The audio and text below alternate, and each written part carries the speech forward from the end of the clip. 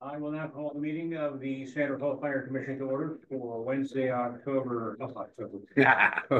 wishful thinking, August 14th, 2024. Welcome. I could do a roll call. I'm here. David? Present. Jen? An echo in the room. Thomas? Weathers? Present. Donna? Here. John? Here. Brian? Here.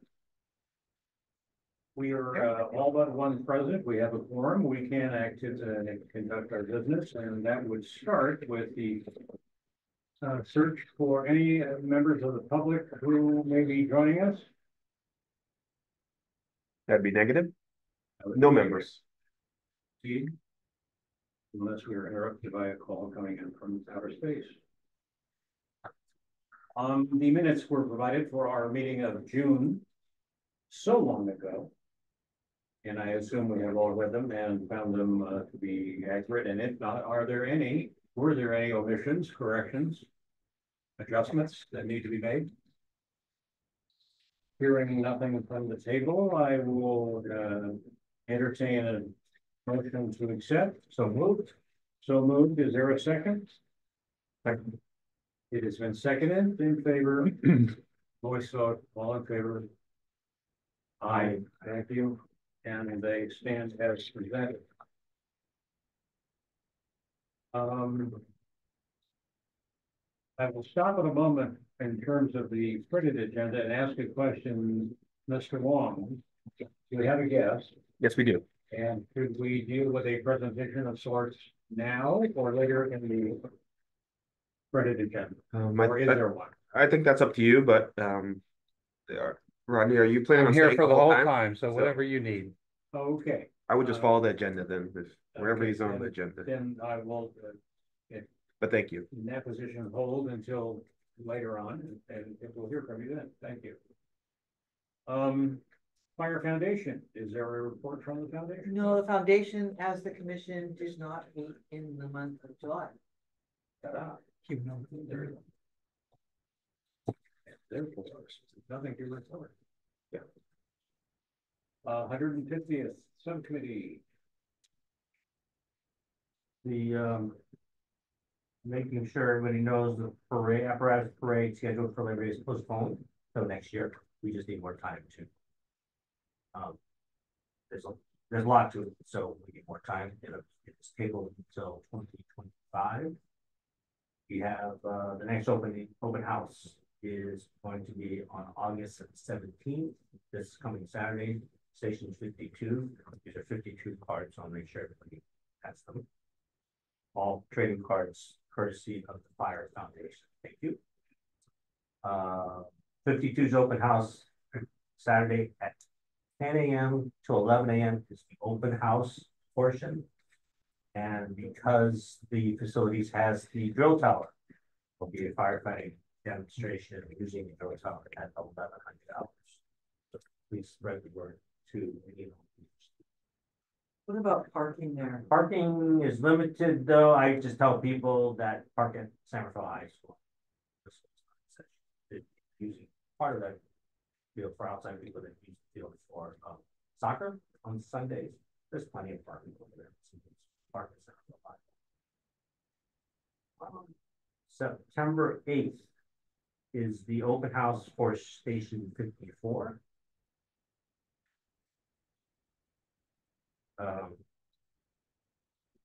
Tentatively, we have a 9/11 ceremony at Station 54 on the date 9/11, consisting of the reading of the names of the 343 fallen FDNY personnel who lost their lives that day. Station 54 is building the permanent 9/11 monument / memorial. They have a piece of steel from the World Trade Center that they are erecting for this place. We're having a ceremony that day. Detailed. I talked to the chief about the time on the start that, so we'll get that in a huge flyer to everybody once we figure out the finer details. But it'll be the morning of 9/11. Probably, but 0900, we're kind of Probably. thinking, we'll finalize that. And also tentative date 12/12. The actual anniversary of the SRFD is 12/14, which is Saturday. So we're thinking either 12, so we're thinking about having an open house pop-up museum at the lobby of the Public Safety Center. So we would ask Steve and them to bring a lot of their memorabilia open to the public in conjunction with an open house of Station 51. And a rededication of the plaque that was outside of the station of the old firehouse. So that's kind of I thought that we have finalized. But we're kind of doing work around 12/14 decade. One day prior, and we would invite school groups. Then I found out on 12/13, which is a Friday, a lot of the city offices personnel don't work on Fridays. They work 4 hours, 4 Monday through Thursday. So it'd be better to have it on Thursday. So which date is it tentatively scheduled for, the 12th or the 14th? 12/12. Okay, The actual anniversary is the 14th, but in understood. order to get school groups, And so do we have a time that we're gonna do it? probably from tentatively, we're thinking of this. And so.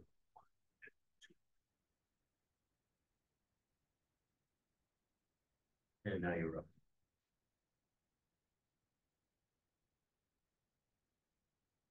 Any questions from anyone? Okay. Maybe call us in if we can help in any way. I know you're doing a You will lot be, for this. you will be called. We'll need plenty of that day.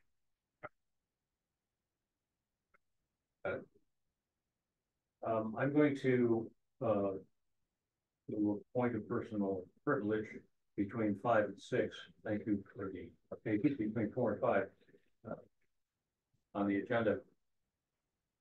And as we all know, it is not a secret, but to make it official, it's not very often that we're happy to lose a member of the commission. But under the circumstances, we are. And would congratulate you, sir, on your appointment. And thank you for your service all the many years and many organizations within the city. And wish you very much success. Thank you.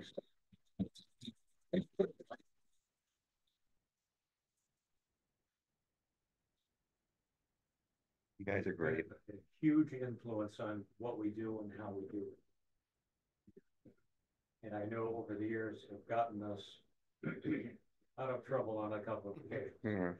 So thank you for the legal assistance. Always glad to help. And I'll still help to the extent I can. I'm very limited in what I can do as a judge, what advice I can give, but as a civilian citizen, I'm here to help. If you need me to staff something or anything like that, I'm happy to help. And then I guess the city's advertising the opening. Yes, the city clerk's office will be handling that, but there will be a recruitment for your position that will be posted. And as soon as we have that information, it's out, we'll be sure to forward it to this commission.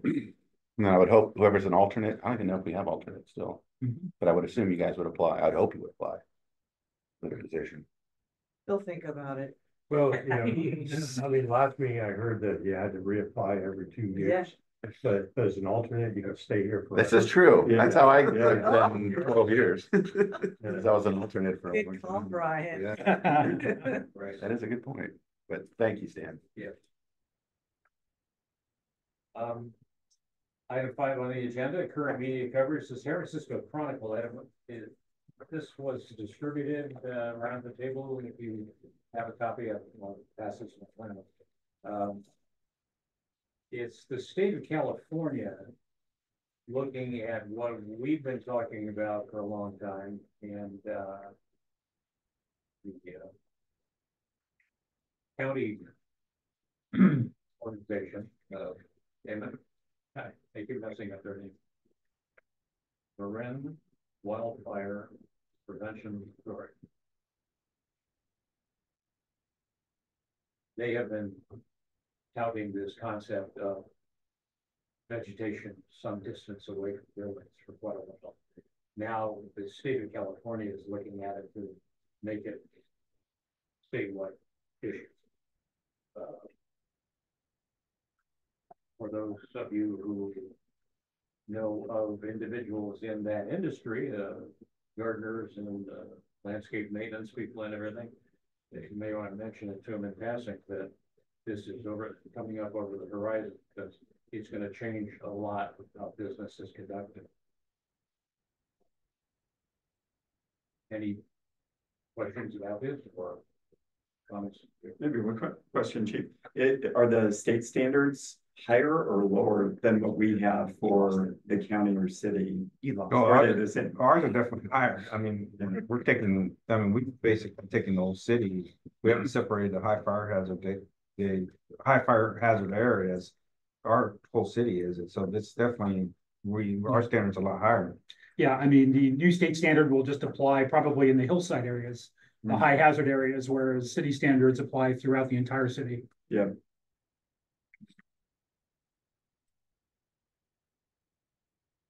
Reports.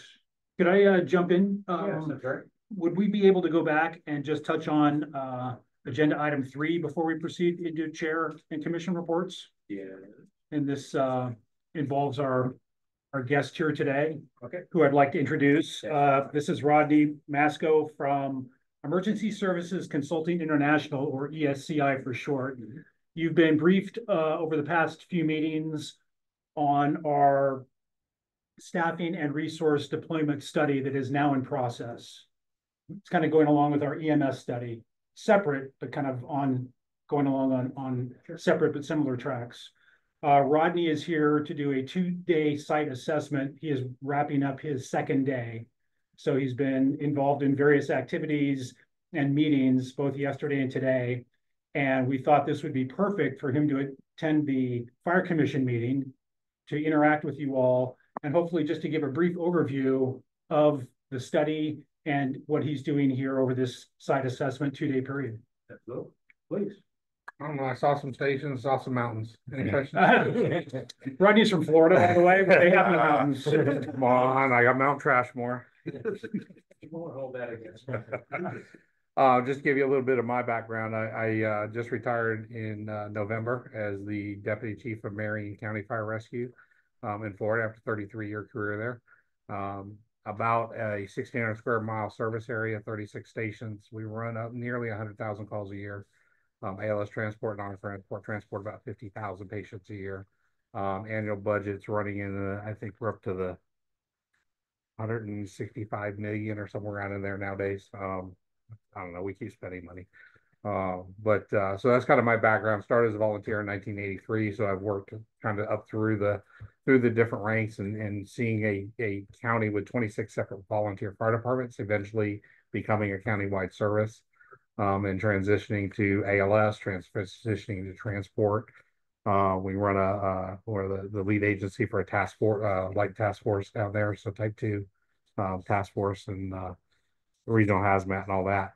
Been with the ESCI since about 2019, doing evaluations mainly from the data side because I was working a Monday through Friday job.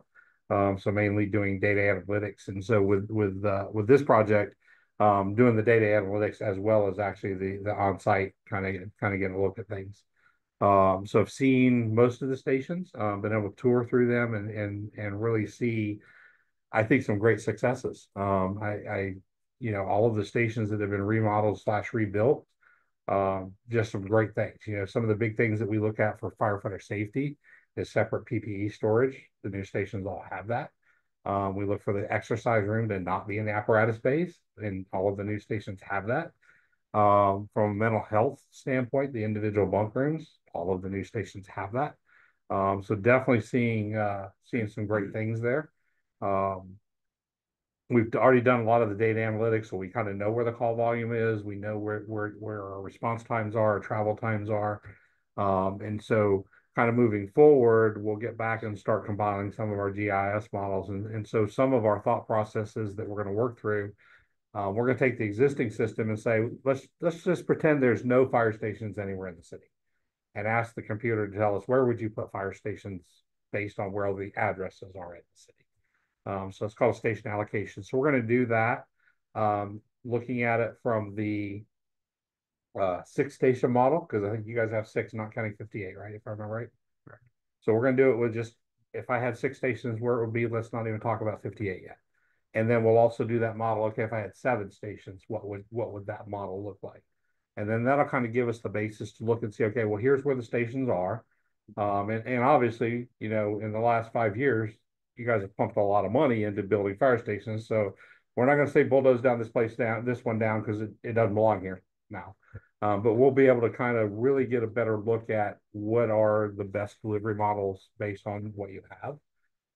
And each of those concepts will look at with Marinwood and without Marinwood. So that really gives this group, it gives your city council, it gives the fire chief, city manager that ability to really look at, here's the facts, you know, here's how far it is.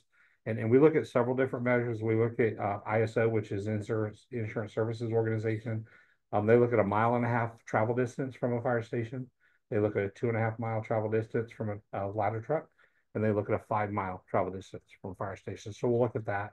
And then NFPA, which is the National Fire Protection Association, they look at a 4-minute travel for the first unit to arrive, and an 8-minute travel for all of the units to arrive. So we'll be able to kind of go through, and you'll end up seeing a report that'll really present all of the facts of here's the information.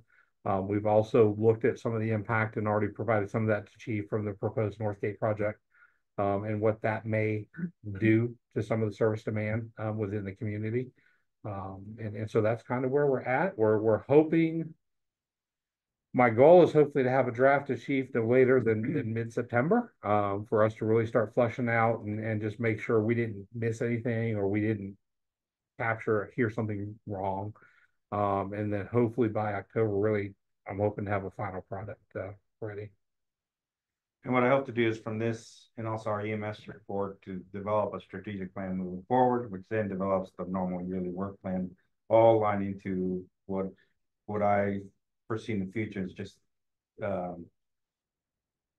not becoming a stagnant organization, but becoming an organization that is ready to accept the challenges of increased growth, increased call volume, and all those things that go around with that. So being able to do that. And for me, it's really important to be able to articulate it backed up with data, with the narrative, and with support from everybody. That's why you guys are hugely important to that part of it. And those, what I see, is the 3 components of moving the organization forward. I can go over there as a fire chief and just say, damn it, I want this. But the reality, that doesn't help me in any sense of the word.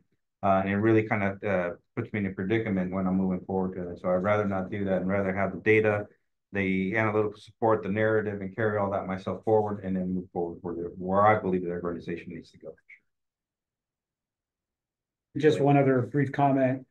The chief has mentioned before that our system gets stressed, mainly on the EMS side, almost on a daily basis, usually between like 1 and 4 p.m.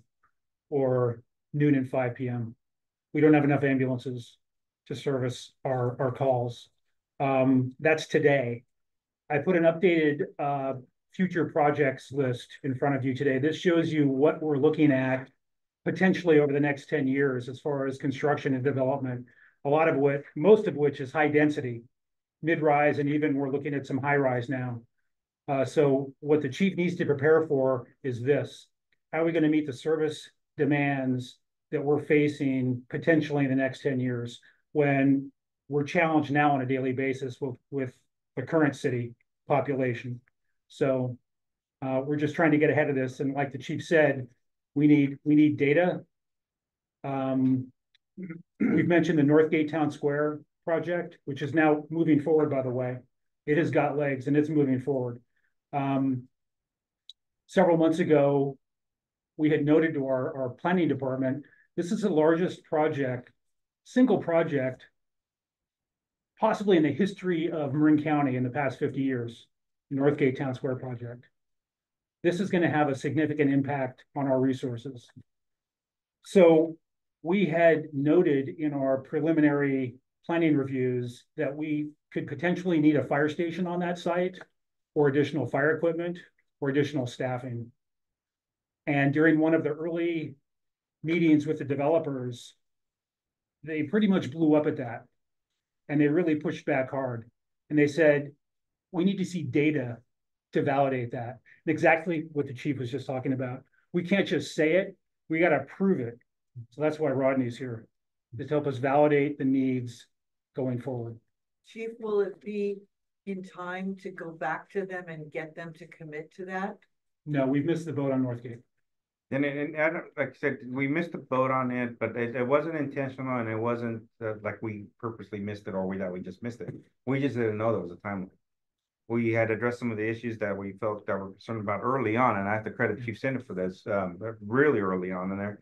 But really, and part of it's just because this is new to the city. It's not just the fire department, it's new to the city. So we kind of missed the boat, but I really don't blame it on anybody. It just happened just because we're not used to this. But I do think that now, and knowing what we know now, obviously we have to be proactive and really kind of pursue it wherever we see an opportunity to announce something, to say something, to carry a narrative. That's what, or produce data. That's where we need to be. And then, I think both me and Chief Senator have committed to that, and have aggressively pursued that with multiple other departments in the city. But what you're saying is it's too late to get the developer to chip in to do what we need to do. There's no wiggle room at all on that? What we had Rodney do early on was do a special drill down into the Northgate Town Square project. They fast tracked, just did a kind of a down and dirty study of Northgate Town Square and what's being proposed. And that report, based on just looking at Northgate Town Square, did not validate a station. And we weren't looking to add another station to the system. What we were looking for was possibly relocating Station 56. Because although Station 56 is a great station, it's poorly positioned strategically. It's at the far west end of its response district. It really should be moved closer towards the freeway.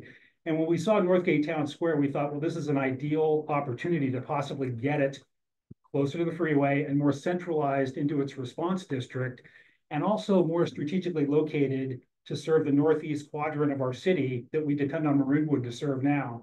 See, we're very dependent on Maroonwood, and we have a JPA with them, but as JPAs go, that could remain strong or it could start to falter. And if Maroonwood one day said, you know what, we're not going to serve that area anymore, we would be struggling to be able to meet our response time standards to get an engine or an ambulance out there in a timely basis. Unfortunately, we closed 30 Joseph Court and sold that property to the county.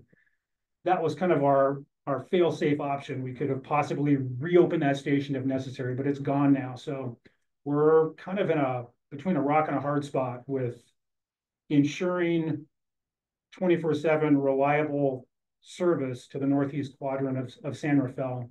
We depend on Maroonwood. We're moving forward with discussions with them to further strengthen our relationship, which is good. It's all positive. It's all positive. So things are looking good. But the other thing we face too, which this is interesting. I've never faced this before.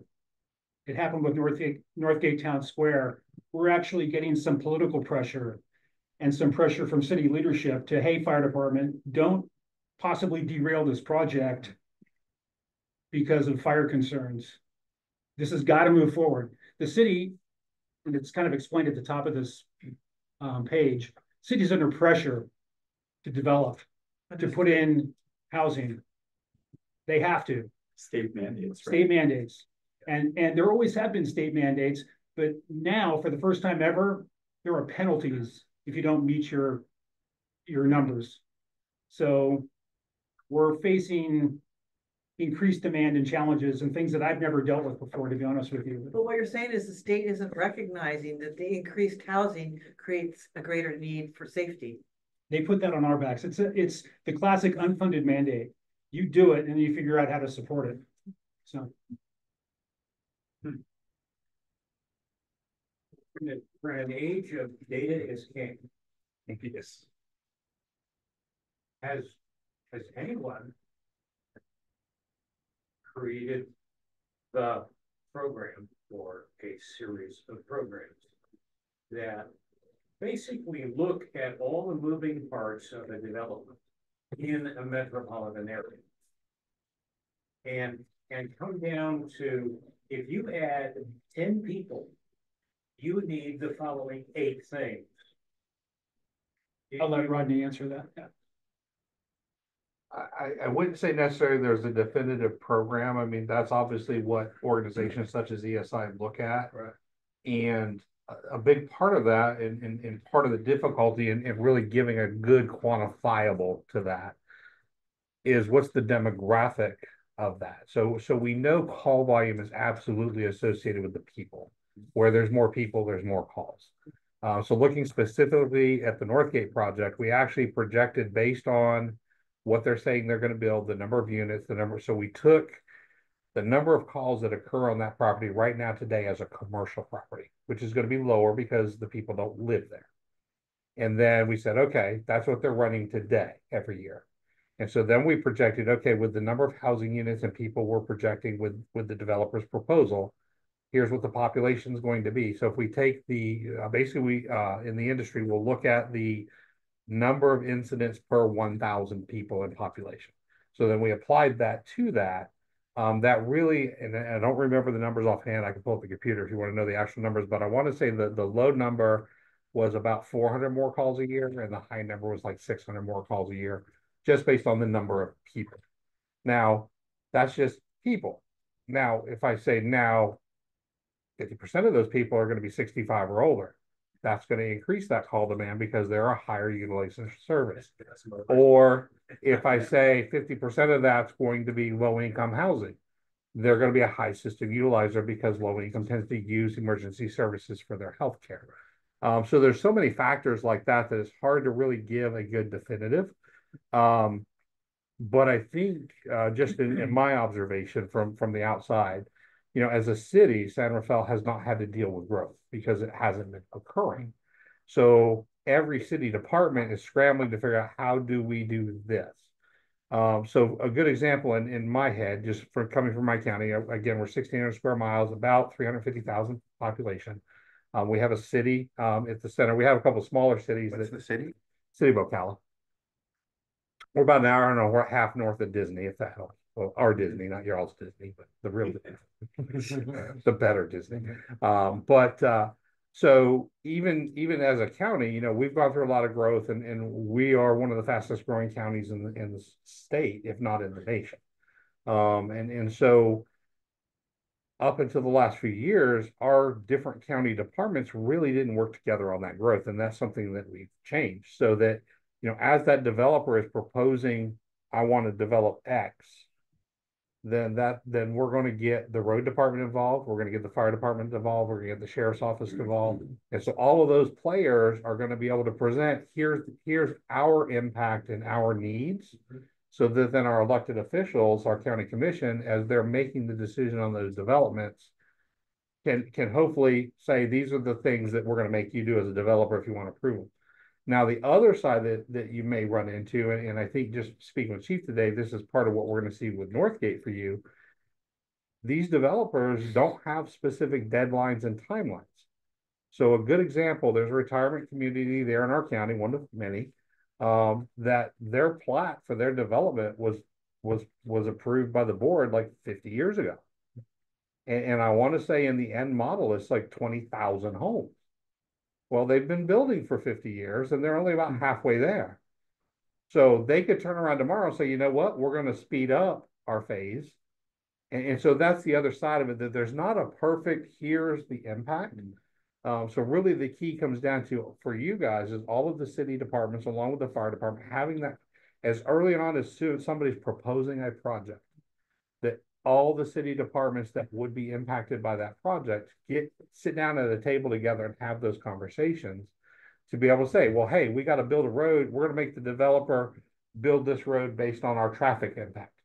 Well, okay, while you're building that road, then the fire department utilities are going to be saying, well, hey, we need fire hydrants. We need fire hydrants of X capacity so that's going to change which size mains go underground. You know, certainly from the wildfire, you know, urban interface, what are the things we need for that? You know, from the medical standpoint, what are the needs? And you know, there's all of these different factors. So a long answer, but the short answer is there's not a perfect model because there's so many what ifs.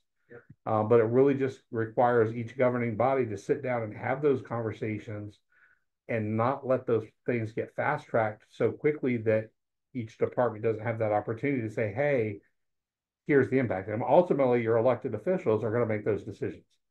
They're going to say yay or nay on that permit, that zoning, that planning, that special use permit. But hopefully that we as the different departments educate them that they're making the best decision for the community, but ultimately they're the ones that make those decisions. And one thing I do have to add to that is, in my previous gig that I used to have, that department we weren't part of any kind of growth on that. We basically just got the buildings, and all of a sudden we saw the call volume, we saw the big buildings. Well, now that we do.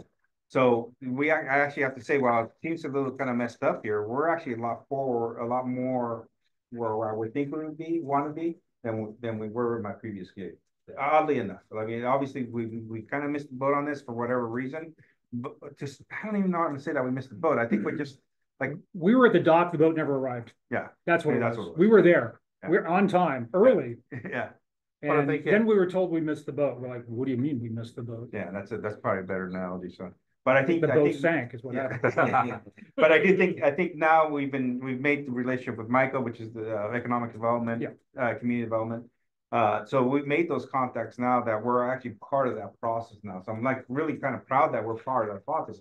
At the end of the day, when somebody sees it, there's no change in it. But for me, I feel a lot better that we're actually at the table now having those conversations where we're talking about, potential in the future of the impact fees, development fees, creating a development district, all that stuff. We're at that conversation part where 2 years ago or a year ago, we weren't having this conversation. We weren't even at the table. So while I measure my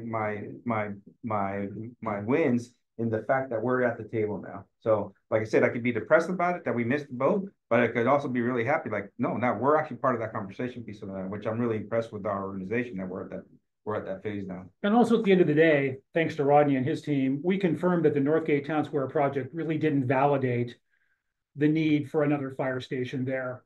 I mean, obviously, if it did, we'd be having an entirely different conversation because early on with the developer, they told us, they said, you go get the data and prove that you need a fire station there. And if we would have come back with the data, we'd be in a much different position, but the data didn't support it, which is fine. We move on. We don't want to require something that doesn't need to be required. So we don't want to over govern. They have to show the data that we don't need a station there. I'm confused. How can it not show that we need a station when you're gonna have the amount of growth of a population? How is that possible that you're saying it didn't show it needed? Well, when you're only going to increase that call volume by 400 to 600 calls a year, so even at the worst, 600 calls, that's less than 2 calls a day. So none of the stations are at such a busy level that 2 calls a day really means we need another fire station. Now, the EMS study might support we need more ambulances. Okay. Okay. Or Or what we need to do is we need to take our 2 cross-staff ambulances. The data might support, okay, those now need to be fully staffed. Because right now we're having a real challenge with, and the chief can talk to this more, a cross-staffed ambulance takes an engine out of service, right? And that really has a significant impact to our operation, especially if you think about it. One of our cross-staffed ambulances is at Station 55, way out by Peacock. So when they jump in the ambulance and take off, that engine's out of service. And it takes a long time to get a fire engine out to Peacock from downtown. Okay, so that the EMS study might support that we fully staff our ambulances so that we don't have the cross-staff burden, or that we bring on an additional ambulance during the peak period, right? Something like that. So it doesn't warrant a fire station, but Gotcha. And I think you'll see some of our data is going to coincide with a lot of what the EMS study showed along those lines, where there's potential needs for infilling for services, but not so much of we need a new station built. Okay. Yeah. Is the city realistic about the data they provide in places that are high density, economically challenged? For instance, the canal we know there's a lot of people that are living there that doesn't reflect the census data. Is the city pretty good about providing you that information? So for us, for population, we do use census data, but we use what's called the American Community Survey. So American Community Survey numbers are generally higher than the actual census data. It is out of the Census Bureau. They actually tie in data that's coming from your different organizations that are tracking the homeless, and other such populations, transit housing and things like that. So I think we've got a pretty good mix on that. Yeah. One of the other powerful tools that's in the ArcGIS world is called Community Analyst. And that's something that we were showing chiefs and the city GIS team. It actually enables you to basically draw a line of any section you want to draw. You can draw around a city block, you can draw it around a subdivision, whatever, and it'll give you tons of demographic information from insurance coverage to languages spoken to age to education, what the average home cost is, what the average wage is. I mean, there's a lot of very powerful data out there now in this geographical information system world. And the city has those tools. And I think, again, because they haven't had to deal with growth, they haven't had the opportunity to explore those tools. So I think part of what we've already seen from this is the fire department absolutely, I think, has seen the value of those tools. But two of the city GIS people met with us yesterday, and I think they are seeing where it's going to benefit not just the fire department, but the other agencies that are part of the city, and being able to really provide the services to the residents and visitors. And as we looked at the data yesterday, we did do the hexagons on the density in there, and it did prove to be like some of the areas down the canal, we're looking at 13,000 square miles. It's square miles, square. I guess it's square. The hexagons were 50 acres. 50 acres. So that's pretty high density that's in there. So, and it was actually reflected on there. So it was 50 acre little circles around the whole thing. And it showed exactly, and going, yeah, that makes sense there. Totally makes sense there. So yeah, in the report, you'll end up seeing, like, here will be a population density map where darker, where there's more people. And then you'll see the incident densities where, guess where the calls are? Darker, where there's more people. So that, it definitely ties together where the people are and where the calls are. Raji also mentioned age. That is a significant factor. What we're seeing in San Rafael is a significant uptick in the numbers of skilled nursing facilities and retirement type residential facilities that are coming into San Rafael. And now what we're seeing too is we're seeing mid-rise buildings that were originally proposed to be mixed use, retail on the first floor, apartments floors 2 through 8. They're rolling that into retirement type communities, skilled nursing, because they're more profitable. And those facilities, some of them we go to on a daily basis, or sometimes 2 or 3 times a day, to transport the residents to our local hospitals. So the age and the facility type or occupancy type has a significant factor on our call volume. How can we help? I know you mentioned there's the other report that will be married with this. What can we do kind of as that interface with the communities? And so there's, and then I always say the support, and I'm still trying to figure that part out. We haven't gone to council for any requests or anything like that because I'm not prepared to do that. Like, for me, I need to have sound information on there. So certainly when I go to council or I go to city manager's office, stuff like that, I'm gonna ask for you to support it. In the fact, by going up there and supporting it, when people say, yeah, that's a citizens or commission support the fire chief in his request, that is certainly is a lot more helpful than me just going up there and doing this type of thing. Yeah. So once again, I say the data to support it. My folks, the commission, just general folks that are able to support those things on there. Those things mean a lot. That's how we build our project. And I never blame somebody for saying no to me.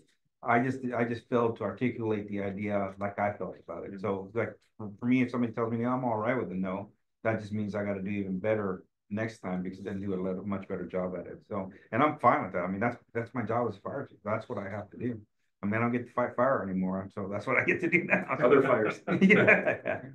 Yeah, we can certainly, John and I can provide that testimony about 55 and being out in that part of the city and what a threat that would provide if we're pulling an engine to, supplement that elsewhere.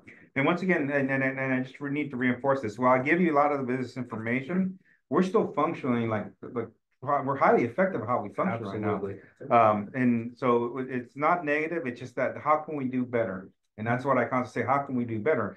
I base my things on 3 theories, right? I need to provide a positive, productive, and healthy work environment to everybody.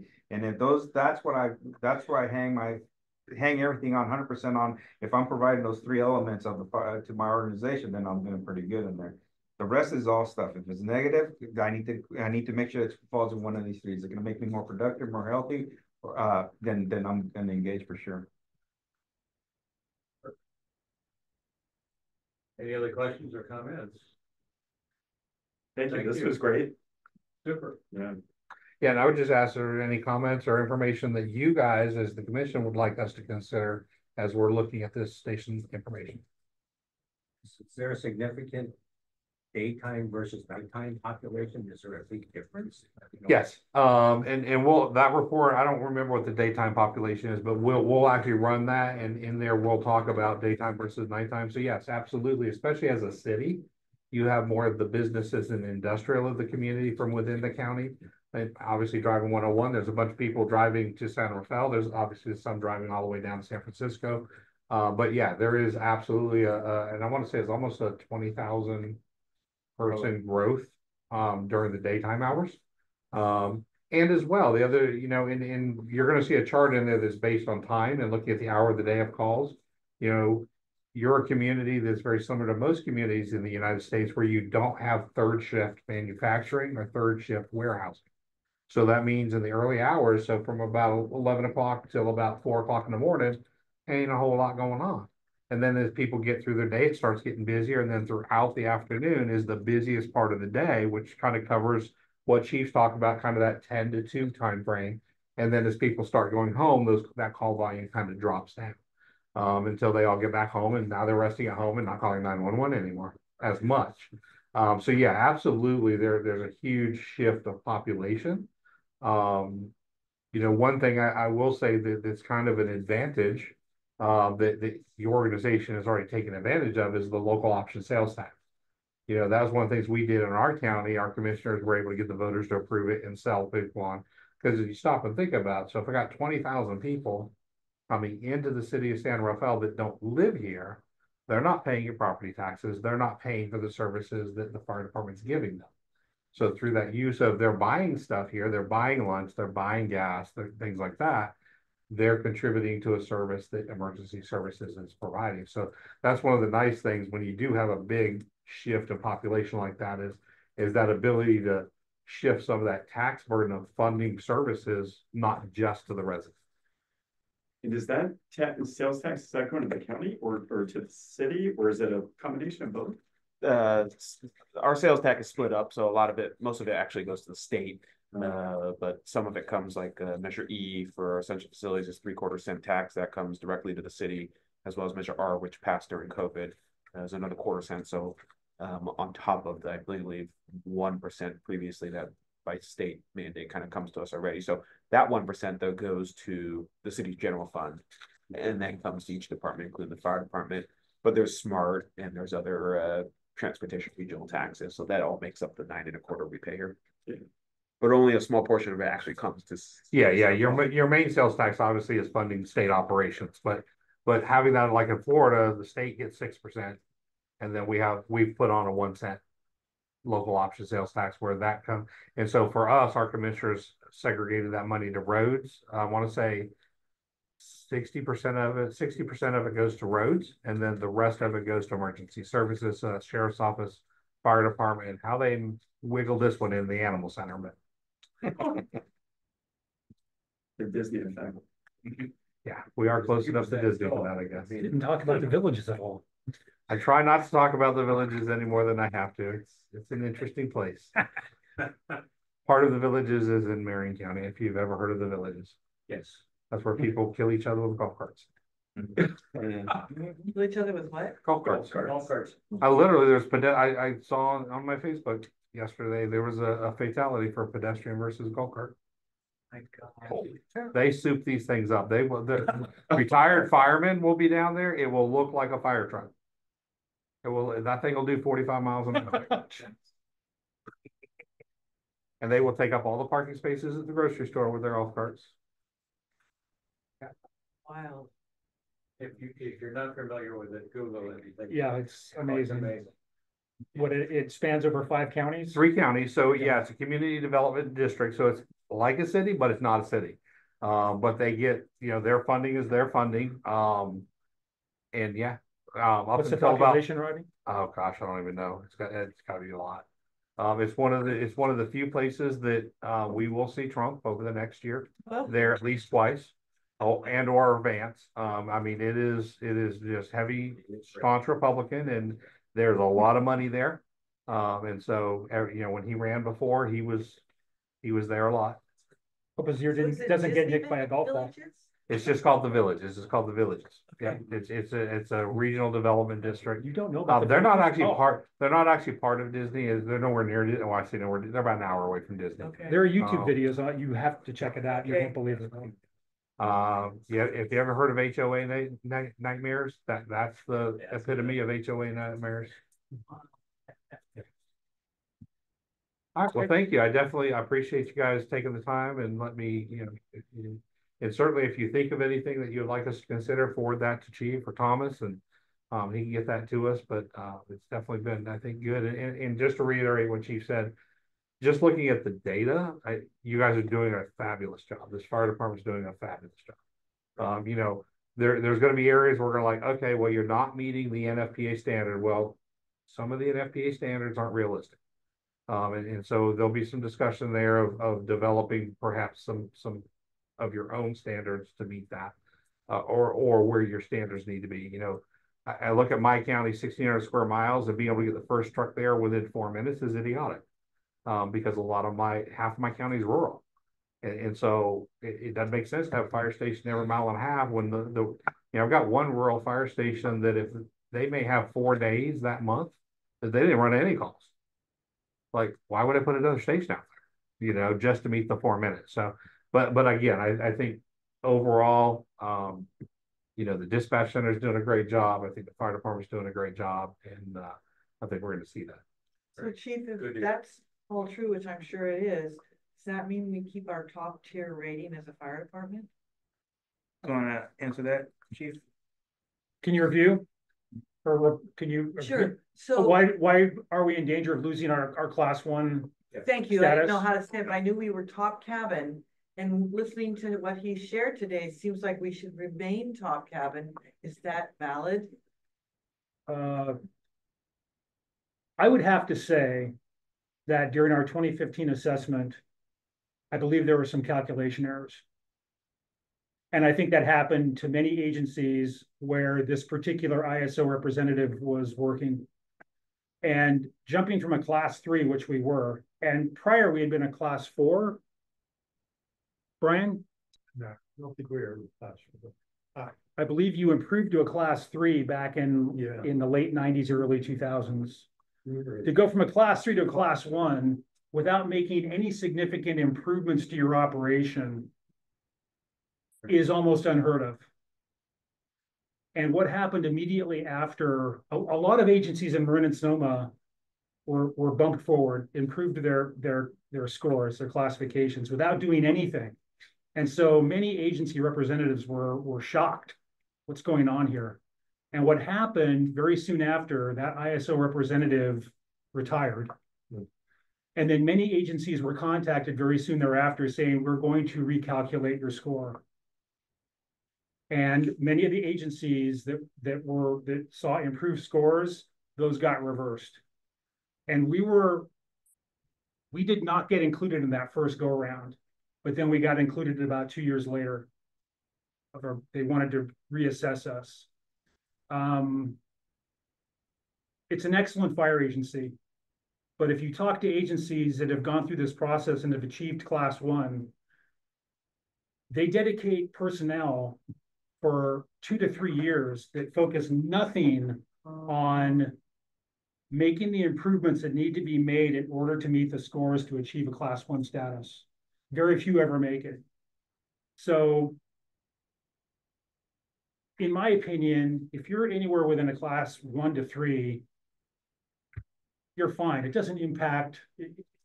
If we go from a 1 to a 2 or even a 1 to a 3, for that matter, it does not impact anybody's insurance. If Ken was here, he could probably attest to that.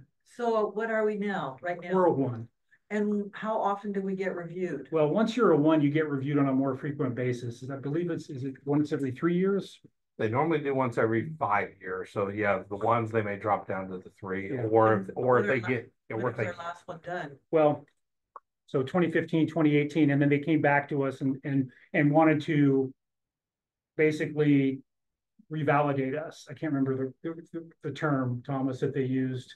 But anyway, we went through a process where we had to basically confirm what we had done in order to get our current score. And then from that, they gave us a list of things we needed to do in order to maintain it.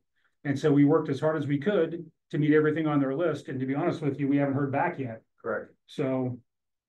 And a lot of things we don't, I mean, it has to be like hydrant number of hydrants and hydrant locations and station locations. And there's some things that we really can't control really. Right. So. Right. So the jury's out. We don't know yet. We're still a class 1. Yeah. I mean, and you've tried to check to try to get a follow-up on. Yeah, it's interacting with the ISO has been very challenging. It's very bureaucratic. People turn over, and there doesn't seem to be any institutional memory as they move along. In fact, I remember a few years ago saying, "May I get a copy of our previous report?" And the response was, "We don't keep those." I'm like, "What do you mean you don't keep them? What do you mean you don't keep them?" I mean, it was absurd. I said, and ask, we were hoping you would send it to us. So They also, it's, I've been through it a couple times, but it's a cookie cutter kind of thing. You may be providing high level of service, but if it doesn't fit Got it. the ISO thing. Format. Yeah, Okay. good point. you know, Yeah, so. that is a very good point. Good point. That happened to us, we're providing. I remember, so I did Berkeley's, and Albany sitting right next to us, like literally. And then we got like, and this was a while ago, we got not really good scores. And then Albany, I looked at Albany's, I go, how did you guys get scored like really high on training? You guys didn't have training grounds and everything. He goes, oh no, we used yours. And I'm like, well, that doesn't make sense. Like I didn't get credit for mine, but he got credit for my drill grounds in there. So it was like really comical, like going like, holy cow, this doesn't make sense at all. So I did get very aggressive on the next go around, got really aggressive. I literally sat next to the person and said, all right, what is it that you want? Because like I want to know kind of stuff, because at the time I was the training chief. So I go, I really want to know what we need to do. And a lot of this deficiencies in training. And what do we need to do? And then we were able to figure that out. And Berkeley's got a class 1 also. But I can tell you right now, they're not a class 1. But that's what They got it. They got it. But they got the same letter that when as I was leaving, that same letter that we got here. I go, oh yeah, you guys are gonna have to deal with this. Good luck. But then I come here, the same thing. So, but yeah. So All in favor in the commission for the department in Sanderville will be Carol, class 1, raise your hand. Okay, so there you got it. Thank you very much for the presentation. And let's do a quick run through commissioners' reports. David? Just maybe more of a question for Thomas. Do we know, is there a replacement for, and her name was Felt? Yeah. There has not been yet. Probably Chief Roman actually could probably speak more to that position, but Okay. I think we're reevaluating that position to see how we can better serve not only MWP vegetation wildfire, but also prevention and operations. So we're working with HR to kind of try to reimagine that position a little bit to more of a PIO kind of role for the department. Yeah, the only reason I asked is just social media, right? Right. We'd love to get things going there. And in the interim, should I work through you or? You can work Quinn? with either of us. We joke about in the office. Each person in our office is assigned like one social media account. So I'm next door and Quinn is, Instagram, and you're looking at Twitter here. And okay. so send it to me and I can route it out. And We do coordinate our messages though, so when we send something, we try to make sure we hit all of them. Okay, all right, sounds good. I But don't it- wanna And thank you create for working. No, but, No. but it is something we need to do, like, I would have told you 5 years ago, social media, whatever. But now it is completely, we have to take control of that, we have to charge the narrative on that, we are in charge of the narrative. Like right now, I have to give it to anybody else but myself. Because they're the ones that carry social media on there. So it becomes a really dangerous, it becomes, as an organization, we become really vulnerable for them to create the narrative on our behalf. And they can't do that. Like, for me, it's really important. I need to take control of the social media by having somebody full-time. I say full-time, but basically addressing those social media issues full-time Yeah. and carrying the narrative on our behalf, for sure. Well, feel free to use me to help in a consultative basis, because I'm happy to do that as we've done in the past. But yeah, I think the control has to be done by an employee. Yes. In the department. Yes. So Right. that's great. But also, yeah, there's so many things that we can do to educate, especially this conversation that we had today. Yeah. Like that's something Huge. the community should know about. Yes, yeah. Yeah. And that's where we run into problems, right? I can't go to every resident and every community member and tell them all the great stuff we're doing. They just see the fire engine, and when fire engine shows up or doesn't show up, that's where the problem is, right? Yeah. But it'd be great to be able to get that, communicate those things, especially those folks, those things that I cannot articulate in through there's a lot of stuff I can't articulate in written format or in an email. But certainly through social media, a lot of that stuff I could create the narrative around that and send it out with a couple of phrases and not that much work, Yeah. other than setting up the format for it. Well, pull me in as needed. I'm happy to help in any way. Great, thank you. Your Honor? Thank you all again. Our pleasure all these years. Donna? Couple little things, Chief, I know you're thinking about doing a memorial park out at the Loch Lomond Firehouse. And one of the members of the Fire Commission shared with me, Jeff Kramer, to be exact, that Mount Tamalpais Cemetery has benches that we can order. So I thought I'd give them to Thomas. And then we can have it engraved with whatever it is that you wish to have on the bench. And Thomas, can I take that actually from her and then give it to, because I have Esty and Chief Hamilton signed to that project, This is going at a fire station or a park? the park, Memorial Park. The Memorial Park, okay.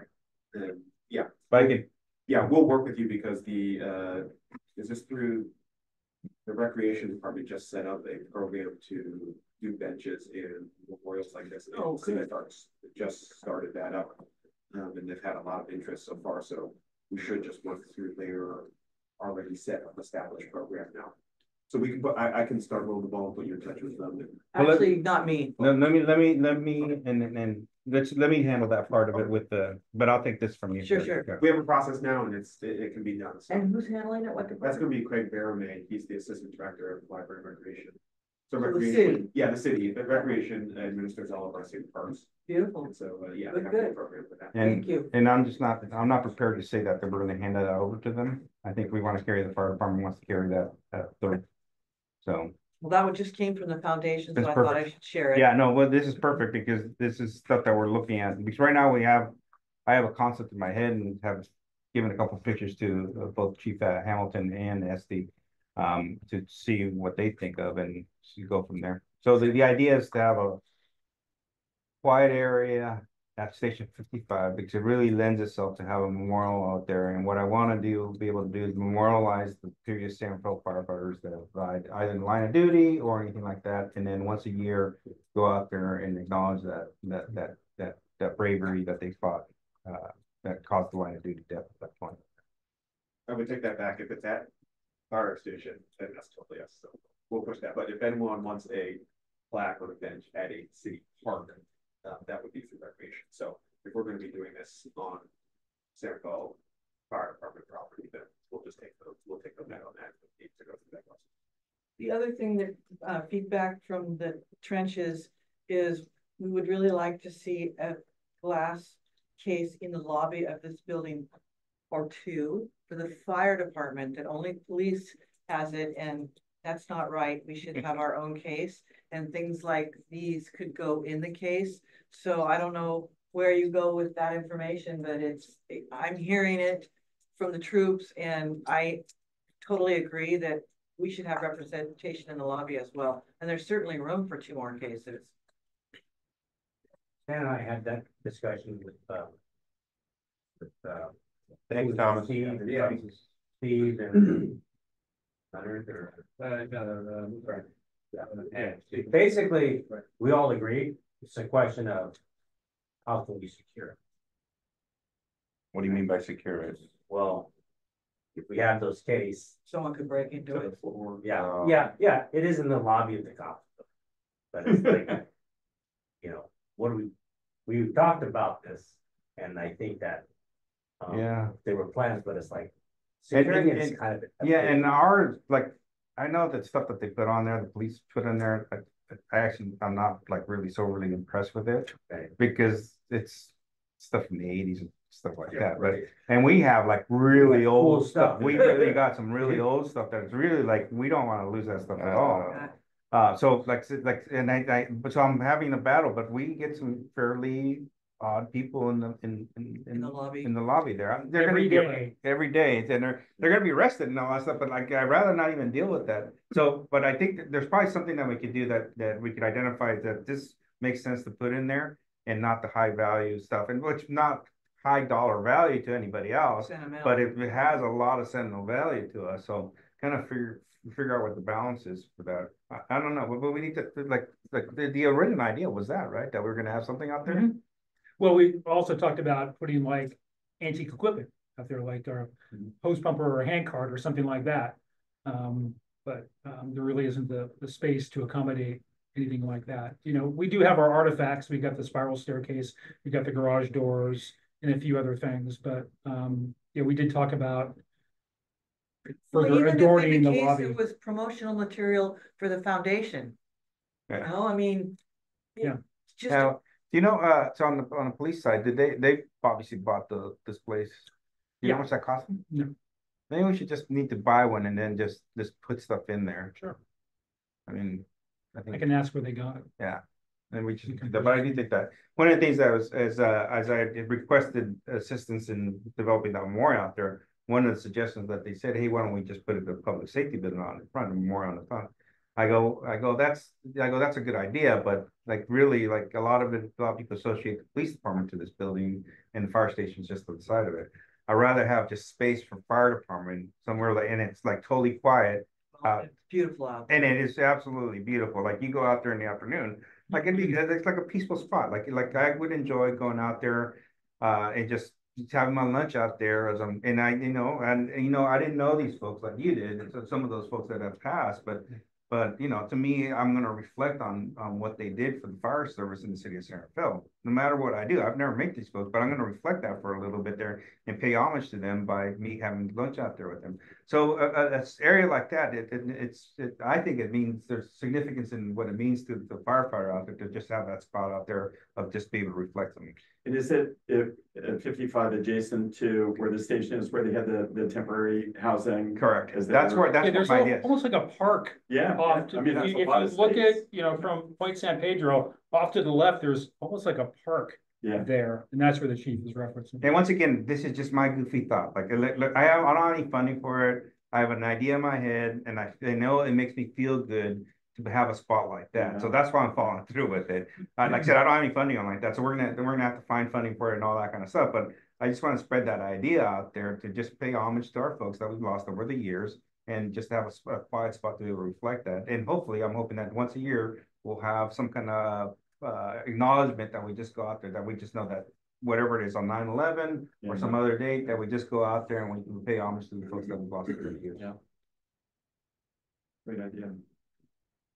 That's all I have. John, wildland season's coming up. I did just a one sheet for you to read.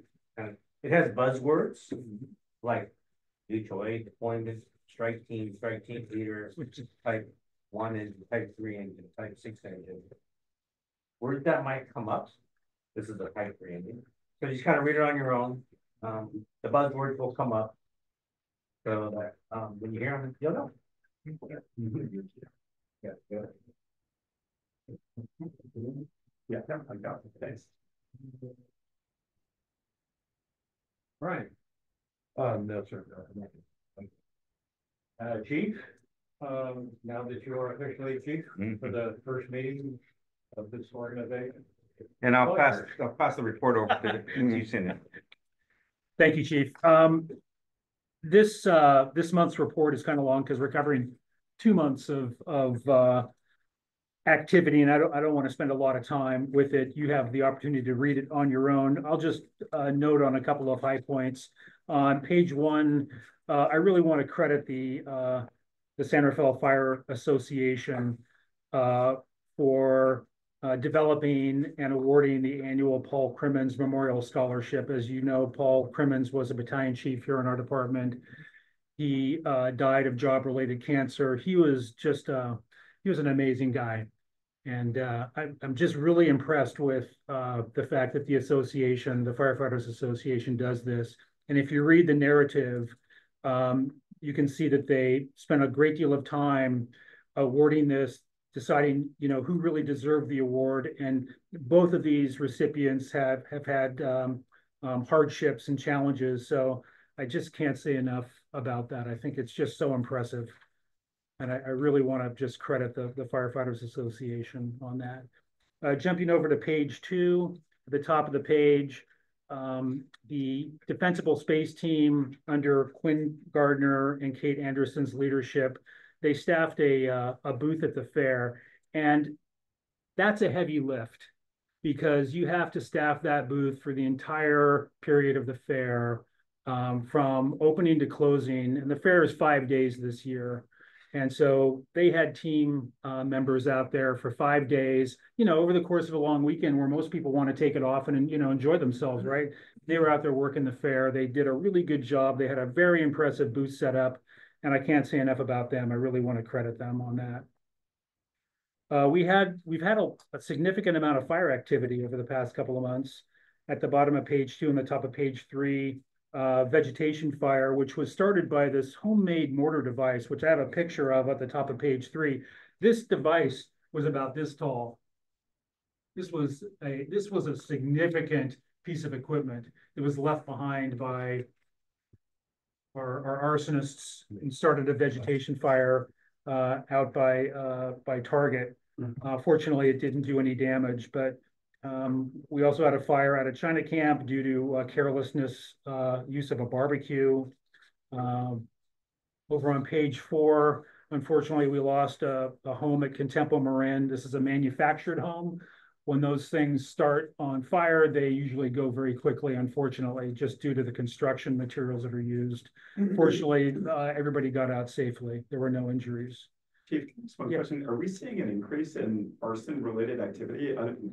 Just seems that way from what I've observed. And I saw, the one about the guy at Target, remember, where he almost blew his head off in the garbage where he had set that incendiary device. But I don't know. It seems like there's an uptick right now. Yeah, we just made an arrest yesterday of an arsonist. It's the gentleman who set the fire in Marinwood, the large fire that burned most of the day yesterday. But, So they caught him? Yeah. Was he on site when the fire started? Yes. Yeah. They actually admitted to starting a fire to our crews as they were hiking in there. And How old an individual, kind of, sort of? 30s, 40s, somewhere around there. Not real old. Admitted to deliberately starting it. Admitted to starting, we didn't know the crews that were actually hiking to the fire were hiking and then more worried about putting the fire out than having to do that. So they got some little bit of information, passed it on to the police department. I think by noon they had him arrested. They got him down at the Hamilton Safeway. I think a lot of the fires too of the past couple of months have been fireworks related. Are they arson fires? No, they're carelessness. It's obviously unlawful. Were they trying to burn down a building in many cases? No, they were just out shooting off fireworks. Is what they were doing. So little bit of a difference, little bit of it, both unlawful, obviously. On July 19th, we had another fire, vegetation fire. There's a photo at the top of page 5 by Thomas Wong. That was by 4000 Civic Center Drive. Fortunately, no damage to structures. Started, it looked like, in an area where people gather, possibly juveniles. There was no homeless encampment, but possibly where people gather to socialize, for lack of a better term. On very notable now, on July 22nd, we had a fire on the 100 block of Oakmont Avenue. This was a mid-afternoon fire, a working structure fire. We had some assistance. I want to pass around these pictures. You'll notice that Commissioner Lieutenant Chung was riding along that day and was engaged in assisting. Pressed into service. What engine were you on, Commissioner? What's that? What engine were you I on? was on the 51 with Berkey. So first in. Yeah. First in. This fire was started by a defective automotive part. The resident of the home had been concerned about this part, had read about this part, that it could possibly cause fires in his vintage, probably isn't the right term. I think it was I'm trying to remember now, it was a 1980s model vehicle. He had taken it to his mechanic that day, said he wanted that part replaced. Mechanic said, doesn't need to be replaced. He drove home, he got out of his car. He smelled some smoke, but didn't think about it, went in the house. Car caught on fire, caught the vehicle next to his on fire in the garage, and then pretty much wrecked the house. He was able to get out with his wife, but the house was, it didn't burn to the ground, but it's wrecked. It's dangerous fire, below grade fire is bad. Yeah. Dangerous. Yeah. What does below grade mean? So the entryway is actually on the top and then it goes Like shipwreck fire. Any point on that fire? To the point at what your low water volume? Make a point Yeah. about that fire. It was 200 yards from my house. Oh, yes. Want to think it got our attention? 14 units. Wow. On a space not as big as a football field. Including truck 54. Yes. And what it did was ignited in me, no pun intended, the need to get the citizenry on that hill to buy in to the parking restrictions. Because it's a 2-lane road with no parking. So basically when there's parking, it's a 1-lane road. And if you're trying to get in there with a massive amount of equipment, something's gotta go wrong. And I'll leave it at that. So I am right now discussing this issue with the homeowners association and trying to make the point. Great. I have all that stuff. Thank you. Yeah. Well, no, I was helping them change SCBA bottles. Yeah, but you're dressed out like a firefighter. How did you manage that? I bring all that stuff with my bottle in case we get a fire. He's prepared. I will say that SRFD is very good. It was like a lot of challenges at that fire. A lot of challenges. They did a great job. Oh, cool. And we're constantly, like, in there, we constantly running a deficit. We don't have a whole lot of manpower on. So you were happy to have him? Oh, yeah, no, very much so. When I arrived on scene, he was pulling hose. Yeah. Because there was water supply Is he challenges. covered to do that? Who cares? I mean, at that point, like, if he gets hurt, do you have insurance? Yes. We're gonna take you to the hospital. You might actually make money on him. I'm not going inside. Yeah, no, we wouldn't put him in a situation where it's gonna put danger. But I was a pump operator, Yeah. engineer, that was my thing. Yeah. So I was like. But we definitely appreciate the help that I mean, So like he's that. gonna be going to ride along on a regular basis, Yeah. yes? Yeah, that was I've been on. Yeah, he does. He Yeah. does a fair amount Oh, of yeah, violence yeah, and stuff. yeah. And just like it's open to everybody else, Oh, like. good for you. Yeah. Good for you. Mine are all white. Yeah, right. We don't discriminate, whatever you want. Top of page 6 is some response data for June and July. Bottom of page 7, there's several staffing announcements on 6 and 7, but notable at the bottom of page 7, we have a new battalion chief, Anthony Alviso, who was promoted from captain. He started August 1st, and new fire captain, Jeff Ndea, started recently as well. And let's see here, last page, page 9, just on a light note, some activity. Our Fire Explorer program is really positive and successful. And I'm very proud of our organization. What we have been challenged with is the fact that we are hiring new firefighters who live nowhere near San Rafael.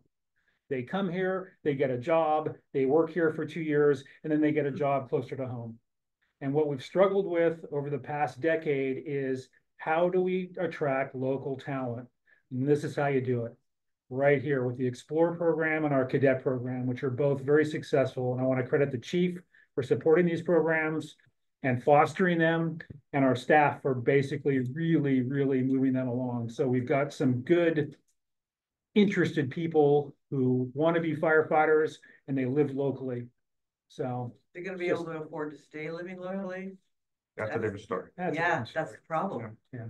But you can only do what you can do, you know? And what we have to do is tap the local community. And then what I did was I added on to the report. I had failed, my fault, to get a report from our training division, Captain Ryan Goodwin, who does such an excellent job in his role. And he just wanted to give a brief report as well. So I attached that. So, and that concludes the report. I have a question, Chief. July 4th, there's a fire at the end of C Street. Pardon me? July 4th, there was a fire at the end of C Street. July 4th, there was a Oh, fire. the at the July end of C 4th Street. fire Yeah. up on Martin's? Yeah. Yes, that is noted here. Did I gloss over it? I was probably so excited to talk about Commissioner Chung that I glossed over it, but I think it is in here. Find it here real quickly. Yeah, 64 Martins. It's the middle of page 4.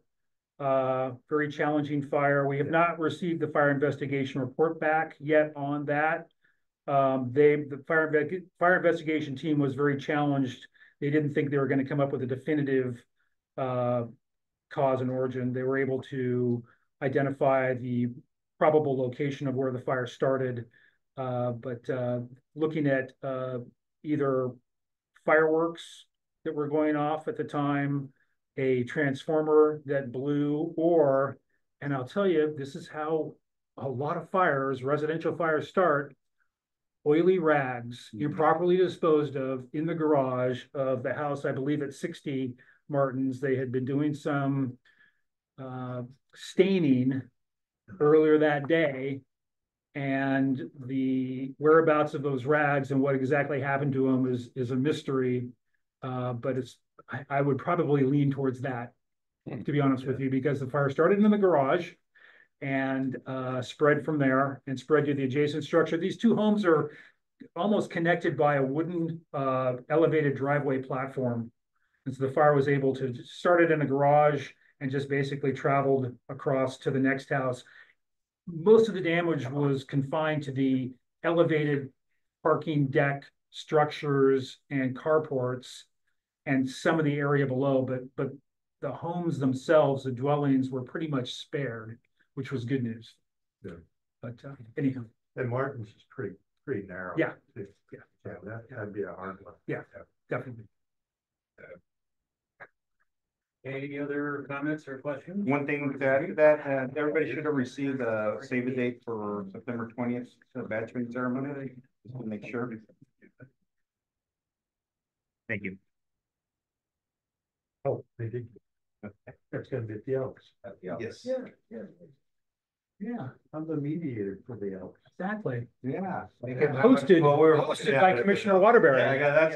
That should be on the invitation. Yeah, it should be. Yes. Yeah, and my wife is the manager there. Is she the manager there? I know she's working. Wow. The Elks get in so much trouble, they need a mediator? Oh. It's a drinking place. It's a rough bunch. If there is no further business, then at 5:23 or thereabouts, this meeting is adjourned. Thank you. Thank you.